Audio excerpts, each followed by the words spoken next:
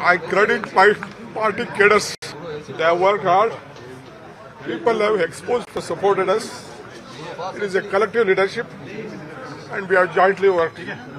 I have said in the beginning, joining together is the beginning.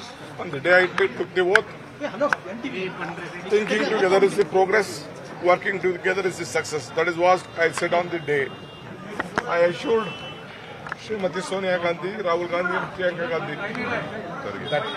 and Mr. Mallikarjun Kharge that I will deliver Karnataka to their fold.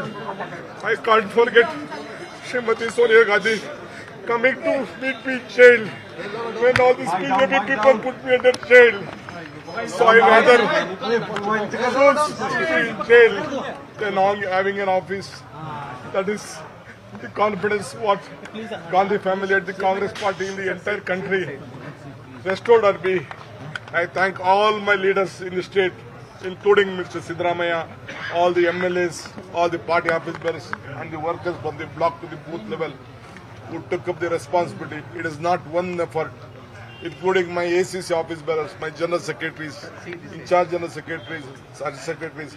They work like a block on our office bearers.